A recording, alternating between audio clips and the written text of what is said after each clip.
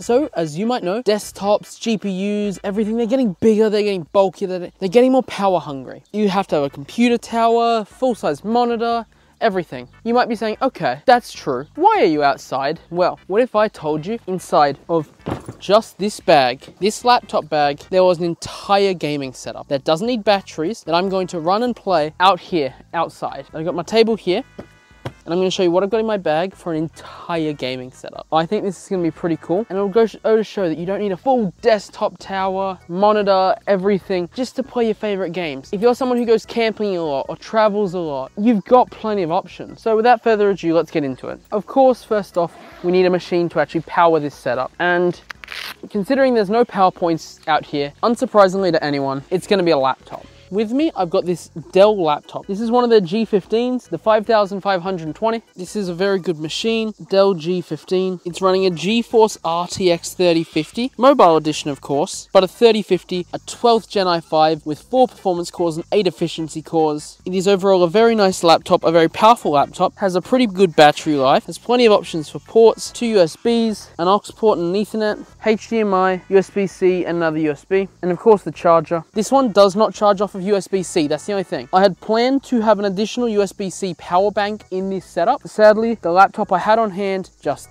didn't charge with USB-C, and I ain't making money off these videos yet, so I can't go buy a whole new laptop that does. But if you're building a setup like this, full transparency, you shouldn't be building it for battery life. What I'm going to show you is going to be a very good gaming experience, but it's not going to be a long one. The battery life on this setup is not going to be amazing. If you're somewhere like a hotel where you can plug it into the wall, this is going to be brilliant for you. But if you are actually outside like I am, this is not going to last very long, unless you do have a laptop that charges with USB-C and a USB-C charger bank. But 32 gigs of RAM, it's not a bad laptop, and it'll be more than powerful enough to run this. But of course, this mostly you need good I/O from. This can be substituted for a machine of any power basically, as long as the I/O is good enough. Just something to keep in mind. But let's get some of the basics out of the way. While I do have a mouse for the setup, this is a deluxe setup.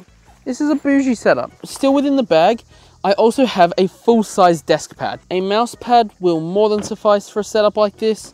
You don't need a full desk pad like this, but that extra room's never gonna hurt. And well, if it fits in your bag, they fold down, they're pretty easy to carry. To the point that I have not a full-size desk pad, but a standard mouse pad in my standard day-to-day travel bag. And of course, the mouse is something that most people already carry with them, so anything will do. This is just a Razer Basilisk X Hyperspeed. Anything will really do the trick. But I like this one because while it's not going to affect it a whole lot, any battery life we can preserve on this with things like wireless is always going to be good. And of course, you'd say, okay, we've got a keyboard and mouse now. But no, this is the ultimate setup. I'm not sticking with this little mushy membrane laptop keyboard. It's pretty good, but we've got a pretty big bag. And so while fitting something like a full keyboard's always going to be a stretch, something small like a 60% is less so. Now, full transparency, this isn't a mechanical or anything like that. I wanted to get a mechanical, but again, I just don't have a 60% lying around on hand that's mechanical. So a bit of a proof of concept instead of actual proper keyboard. But you can get very small keyboards that are pretty easy to carry. That was just, again, in the bag. And you might say, oh, but you're losing so much functionality over the 104 keys on the other keyboard. 60% keyboards actually do have that functionality still. Like, this has got arrow keys as long as you're holding down function. And worst case scenario, if you do need a number pad, just reach up to it. And so a keyboard is something that we're going to be bringing with us. Now, we're already starting to fill a few of our USB slots. And sadly, for a setup like this, something like this is mandatory. Some sort of USB splitter or adapter. This one is 1 USB to 4. I would always recommend using a USB-C to USB one. They're generally a bit better. But truthfully, a lot of the USB in this setup is going to be less running things and more just providing power. And so I'm pretty confident in my 1 to 4 adapter here, with the keyboard being one of the few exceptions, which is just going to be going in the port in the back. And with that, our keyboard is connected. Now, this is already looking like a pretty good setup. Keyboard, mouse, a good screen, because that's one thing about laptops. They've already got a pretty good monitor on them. This one's 15 inches. This one's 15.6 inches, 120 hertz. Pretty good monitor screen. But sometimes you like to watch something like YouTube on the side, and so sometimes the second screen is really nice. And what if I said I've got a trick to get a really good cheap second portable screen? It's not going to be the greatest quality, but it'll run completely off of this laptop. This, my friends, is the XP Artist 12, and this is a drawing tablet. But this is also a drawing tablet with a screen on it, which is why I have no intention of drawing out while I'm camping. But because of the nature of having a screen on it, it of course can run as a monitor. I wouldn't put games on it. While you probably could, I wouldn't. What you can do is like watch a second YouTube video or have something on the second screen or Discord like you would a normal second monitor. And this one specifically, the monitor has the USB-C connector. Oh, all the dogs have come to visit. HDMI and 2 USBs for power and data, which can be driven by this laptop. As you can see there, clearly running. And with that, we've got 2 monitors, a nice keyboard, nice mouse, a pretty powerful gaming machine. What else could we possibly need? Well, again, the laptop's already got it. How about some good speakers? I'm still pulling from the bag. Everything is from the bag. Ka-chow. Well, it's not the most amazing set of speakers. It's got some RGB and should get the trick done. Should be a bit better than some just little laptop speakers. And well, if it's gonna make for a more enjoyable experience, and we've got it in the bag, there's no harm. Just gotta plug it in. And then this is again gonna go to our little USB hub at the back here. And then with that, just my luck, I have brought along speakers that don't work. The laptop speakers are pretty good and are there, but they admittedly would have been a bit better if the speakers I brought actually work. But, well, we can fit speakers into the bag. But there's a second audio option. What if you want to play some intense esports and want to talk with your friends and be able to hear exactly what direction your shots are coming from? Then of course, still pulling from the bag, you want something like a headset, don't you? With the nice thing about this headset being all it needs is an audio port to work, and only the lights are driven off the USB. Yep, there it goes. And then of course, we've got some nice headphones. Sound pretty nice, means you can talk with people and you can be on a Discord call in the middle of nowhere. I'm now taking a video on the laptop. I've got my camera and my microphone. Microphone's off, clearly. Can't hear through it. This is from the headset speaker. This is from the headset microphone, which I don't doubt is worse, but it's got a good webcam.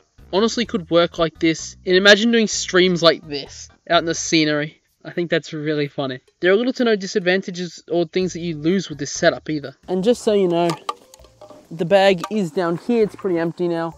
But everything that I've been grabbing, I've been pulling out of that. And in here, I've still got a bunch of basic utilities, like a phone charger, my laptop charger, of course, and a bunch of really cool little things that are just quality of life. And so while being portable, clearly, you can still have a pretty good gaming experience. But let's actually give it a crack. And with that, we've got a game like God of War running quite well. It's a comfy setup, a nice keyboard, nice mouse. It's a comfy setup. On the second monitor, I've just got God of War cloned for the time being.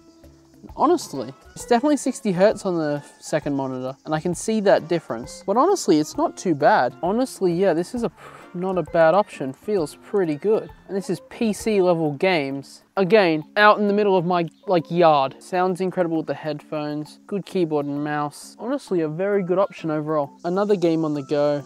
This one isn't necessarily performance heavy, but it's just everything runs so well. As much as this does have a nice keyboard, a mouse is always going to be infinitely better than a trackpad, and a proper keyboard's always going to be better than a mushy membrane laptop keyboard. And so I just wanted to kind of show that, well, you don't have to just stick with that. Now there is one pretty big downside to this, which is just in the time being out here recording, because it's running so many different devices and power through so many different devices, it's already under half battery, which I've been recording for a fair bit. I would estimate you get about an hour of game time if you were playing a game like God of War, maybe a bit more if you were playing a lighter game. But if you're someone who travels a lot for work or something and you're always in hotel rooms where you do have a PowerPoint, I honestly 100% recommend bringing things like, not just like a mouse, but a keyboard, a headset with you, because if battery's not a concern, there are little to no downsides to a setup like this, apart from the fact that you've got to carry a big bag, which all things considered is not that big of a downside for this level of comfortability while playing games. But if you're doing something like camping, if you're wanting that deluxe experience, you can, but don't expect it to last a long time. Anyway, this is a portable setup though. I really hope you enjoyed the video, and I hope you found it interesting or useful. The fact of what you can do completely portably with no PowerPoint, no nothing, and you still get 2 monitors, a good keyboard and mouse, a headset, speakers, and a powerful machine.